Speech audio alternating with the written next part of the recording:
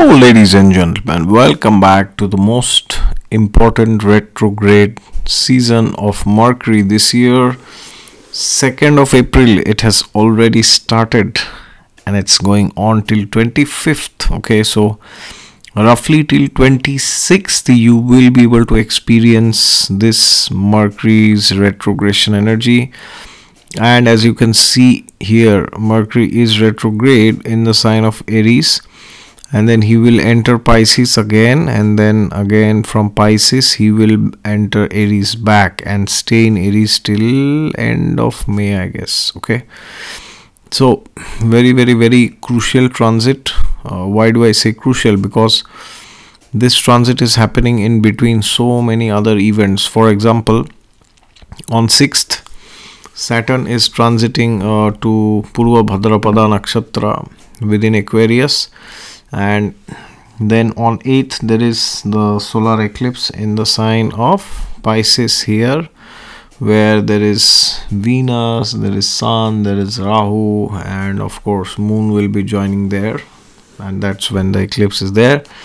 And then on 17th Jupiter will be entering first pada of Kritika Nakshatra, okay, 17th April.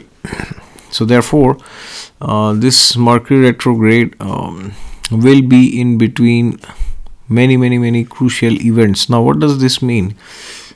This in short, in summary, means that the transits which are happening, like including the eclipse, will be a bit more dramatic and unpredictable compared to normal eclipses. Okay, now I have already predicted that for India there could be some law and order situation from 13th of April onwards till end of June, or at least till 25th of June.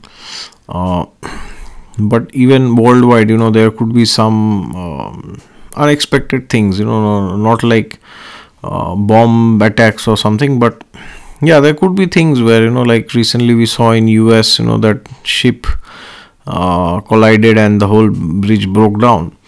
So you could have felt that there's something or the other, some madness is going on. So you can expect more of craziness. Now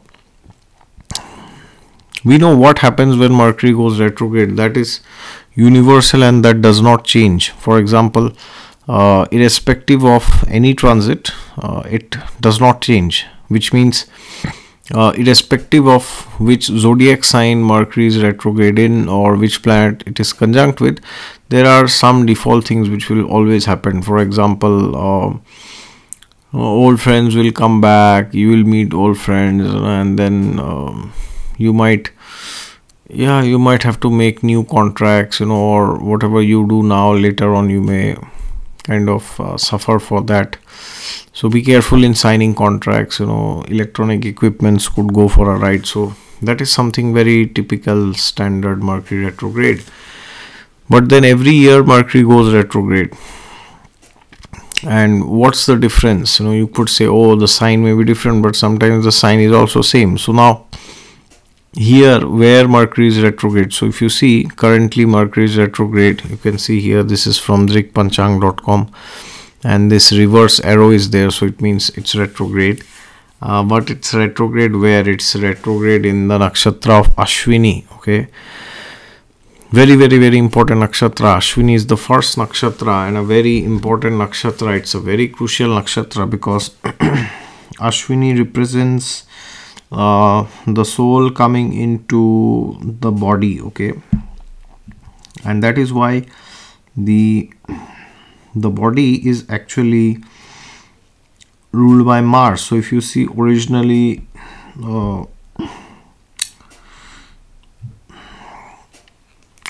the first house, if you see Aries, okay, that's Mars, which is very interesting because Mars is the one which rules fire. Okay, so what happens in your life when you don't feel like doing anything, you say, there's no fire inside him, her, or me.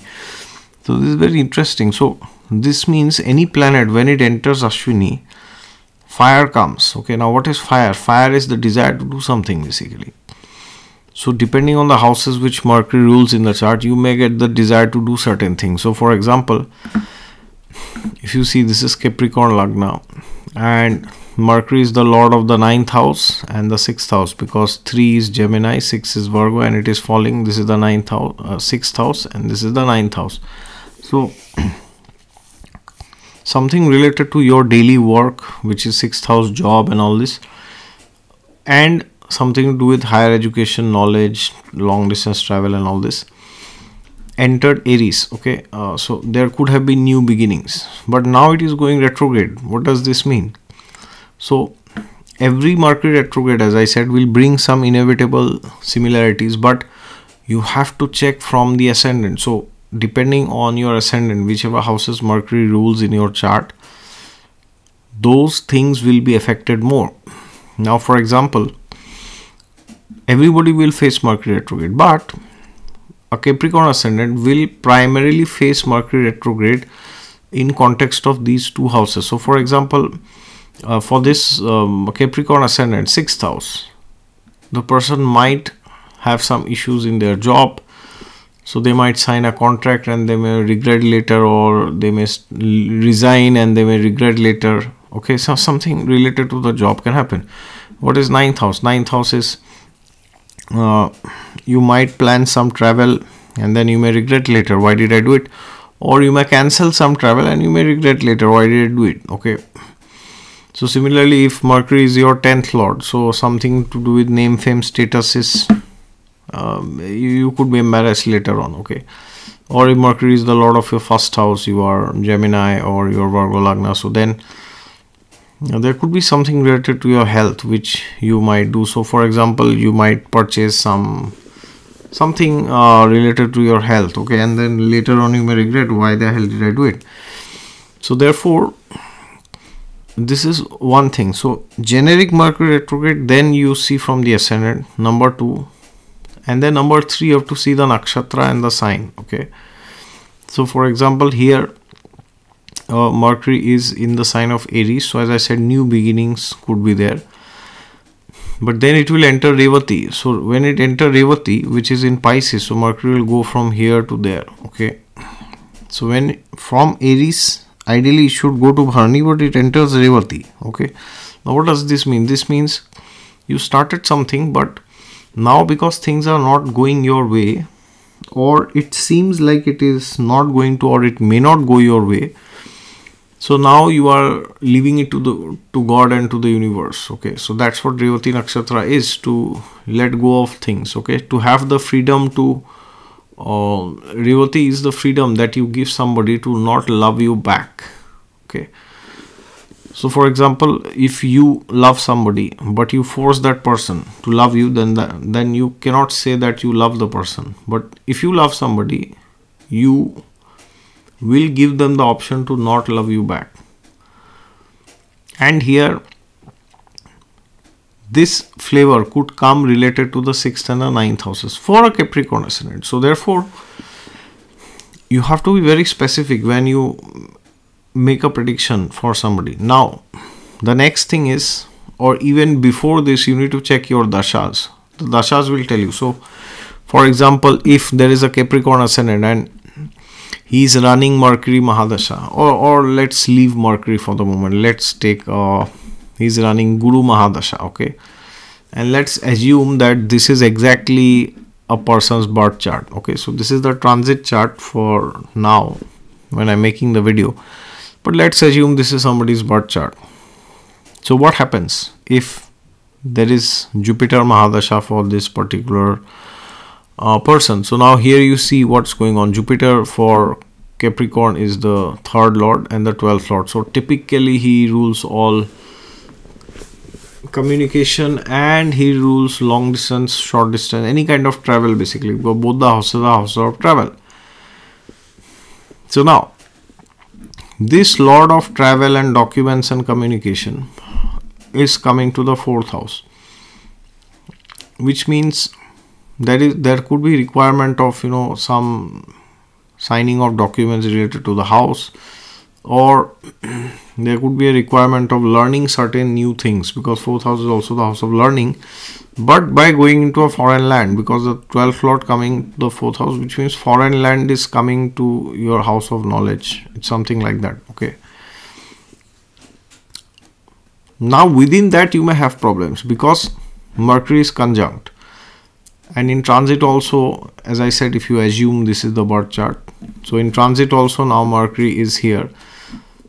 So now it could happen that the person has gone to foreign lands and there are some problems related to his or her house for education, you know. So maybe the person has gone for doing masters, or because the 6th lord Mercury is conjunct, so it could also be related to a job in a foreign land. Okay, so therefore this is how you will be able to understand what it will do for me in this year. Otherwise, every year the same thing may repeat, or every quarter, every 3-4 months the same Mercury retrograde may repeat. Okay, so now for example here for this person, for Capricorn Lagna, you might meet a co-worker, ex-co-worker. Okay, ex means not in terms of relationships, but you know, you were in a previous company or friend, you meet that person, or somebody from your college or your higher education, because 9th lord. So that is how you will know. So if imagine Mercury was the 2nd lord, so for example, if you are a Taurus Lagna or you are a Leo Lagna, then Mercury is your 2nd lord. So then you may meet somebody from your family. Okay, because Mercury is your 2nd lord of family, so some old relative you may meet. So this is how you will know how is every Mercury retrograde different. And always on the top, cherry on the top, is the dasha. You have to add the dasha. So check the nakshatra, house, lordships and the dasha and other conjunctions. Okay, so that will tell you how every Mercury retrograde is different. Okay, thank you so much for your patience. If you're new, then please like, comment, share and subscribe. And for consultations, you can visit my website down in the description section. God is there with you all the time. Just look to him and you will find him for sure. Thank you.